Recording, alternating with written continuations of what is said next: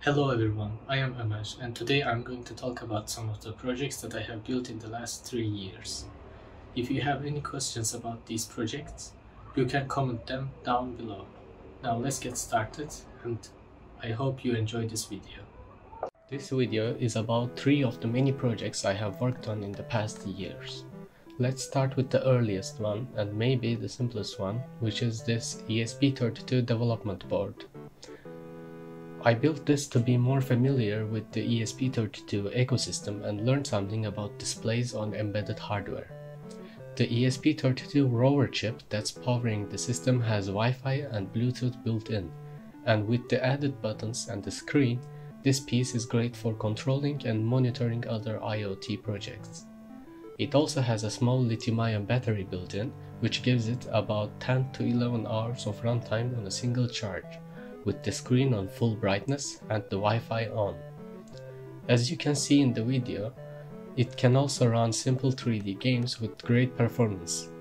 The demo there uses a raycasting 3D renderer that accepts textures like Wolfenstein. The next project I want to talk about is the Raspberry Pi Portable. I have always been fascinated by how small and precise portable electronics are, and seeing how popular portable gaming systems like the Steam Deck or the ROG Ally are becoming now, I know that I am not the only one that thinks that. This is obviously not my first go at this. I have an older video on this channel showing how the last one was built, but let me say this quickly. The last one was powered by a Raspberry Pi 3 and used the official display.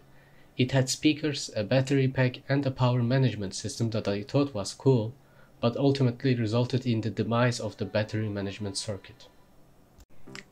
Sometime this year, in 2023, me and one of my friends decided to take place in a German science fair and competition called Yugan. Our idea was to create a low-power parking management system for individual parking places. I decided that this idea would be best presented with another Raspberry Pi Portable, since we needed to fly to Germany to present our project. I crammed everything I needed into a new 3D printed shell and wrote some software to make our idea work. But of course, since the Raspberry Pi is such a versatile single board computer, you can use it as a normal computer or you can also play retro games with it, which is the use case Raspberry Pis are most used in as far as I can see.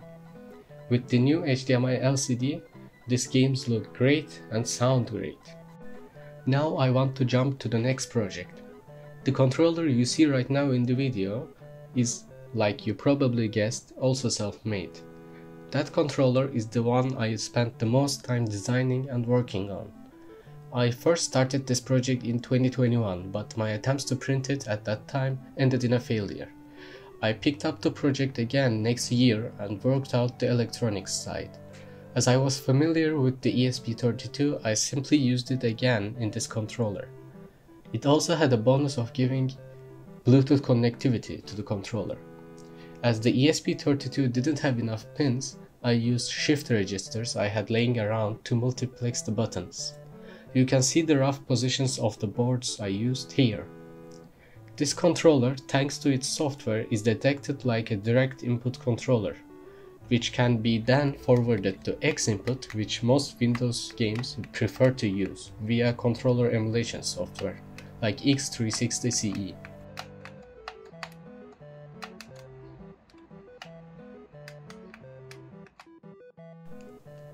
Here you can see that it also works with the Pi, albeit with a bit of latency, which somehow doesn't exist with Windows.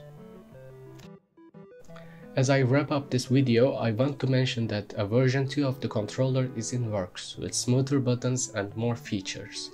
Stay tuned for that.